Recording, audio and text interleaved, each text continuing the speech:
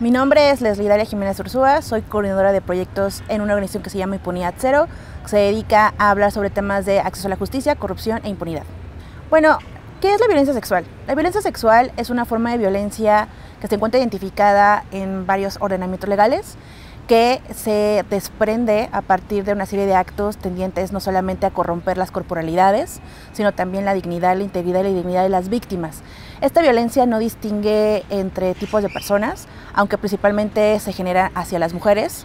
Y este tipo de violencia lo que tiene como consecuencia es, además de una afectación corporal, una afectación psicológica, emocional y hacia otro tipo de derechos de las víctimas, como sexuales, reproductivos, hacia el acceso a la justicia. Por lo tanto, este tipo de violencia identifica otro tipo de mecanismos de agresión hacia las propias víctimas.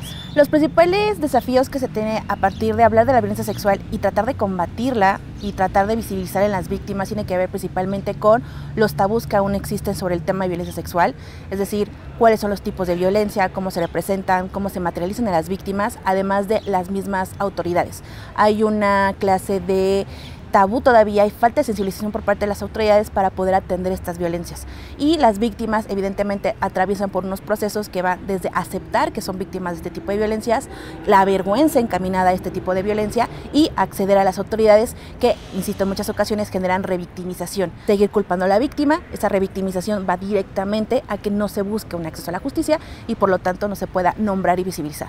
La responsabilidad que tienen los estudiantes universitarios en torno a la violencia sexual, cómo combatirla y cómo identificarla, tiene que ver principalmente con justamente crear redes de apoyo.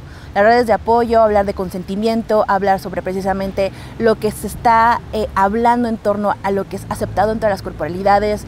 E incluso también me atrevería a decir sobre temas de disidencias sexogenéricas, porque también las disidencias viven un gran mayor de exposición de violencia sexual y por la misma situación de una discriminación por ser disidencias sexogenéricas lo nombran. Entonces los estudiantes tienen la obligación de ser abiertos, de evidentemente tener como esta nueva comprensión del consentimiento y de hablar y entablar redes de apoyo y pues, evidentemente tratar de buscar en sus campus universitarios, ¿no?, hablar del tema y tratar de buscar la denuncia y el apoyo a la denuncia.